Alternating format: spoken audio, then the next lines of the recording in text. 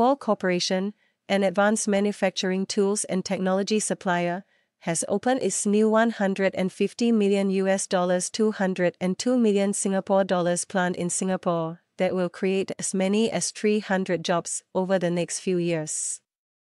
The Singapore facility of the US-based company, which holds a vast portfolio of material and process technologies that filter, separate and purify chemicals and minerals, will primarily produce filters used in processes for advanced node chip manufacturing.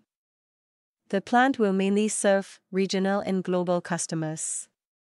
This new facility is not only an important development for advancing semiconductor manufacturing technology, but also an important next step for Pall, said Mr. Naresh Narasimhan, Danaher Group Executive for High Growth Markets and Pall Corporation, at the opening ceremony on June 13. Danaher is Pall's parent company. The now completed 2.8 hectares facility in the Benoi sector industrial area includes more than 18,000 sqm of high-volume manufacturing and office space for the global headquarters of Pall's microelectronics business, the company said. The facility will also integrate core research and development capabilities in the future, it added. The 300 jobs will be in the areas of science, engineering, and advanced manufacturing. The company, which came to Singapore in 1984, will also focus on training and developing new talent, as well as enabling transfer of knowledge. Mr. Alvin Tan, Minister of State for Trade and Industry, speaking at the opening ceremony, said the semiconductor sector is key to Singapore's manufacturing industry and has attracted new investment in recent years from well-known industry players such as Taiwanese chipmaker United Microelectronics Corporation and test service provider Ardentech, German hyperpure silicon wafer maker Siltronic, and Japanese chip packaging materials company Toppen. On June 5, Taiwan's Vanguard International and the Netherlands NXP announced their plan to create a joint venture, Vision Power Semiconductor, which will build a new plant in Singapore to make wafers, silicon discs on which semiconductor chips are etched and then carved out. Mr. Tang said megatrends such as artificial intelligence, 5G networks and electrification will drive the demand for more chips over the next decade and will add additional semiconductor manufacturing capacities.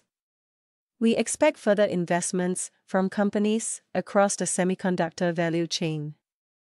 Mr. Casey Mace, Deputy Chief of Mission at the U.S. Embassy in Singapore, said, Pall's decision to build this facility here in Singapore is yet another example of American companies' strong vote of confidence in Singapore's business climate, talent and strategic position in global supply chains. He said the pace of change in Singapore and the fast growth of American investment in its strategic sectors are staggering. With more than $300 billion in foreign direct investment stock, nearly 6,000 American companies are active here, and many use Singapore as their regional headquarters and base to export to the rest of the world. In a statement, Mr. Tan Kong Wee, Executive Vice President of Singapore's Economic Development Board, said Pall's plant will not only strengthen Singapore's position as a critical node within the global semiconductor industry, but also improve the resilience of the supply chain for the region.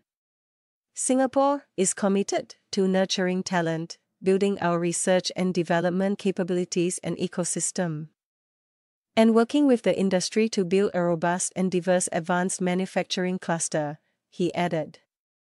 In a separate interview, Mr. Narasimhan said Pall Corporation has built up its presence in Singapore over the past 40 years, from a trading and distribution business focused only on Southeast Asia to establishing its Asia-Pacific headquarters here, and now to setting up its most advanced manufacturing site and technology development center. He said that when choosing a site for the new advanced manufacturing site, Pall looked where it already has a long-term presence. the availability of talent, and a robust supply chain infrastructure. Clearly, all of this collectively made it very attractive for us to be based in Singapore, he told the Straits Times.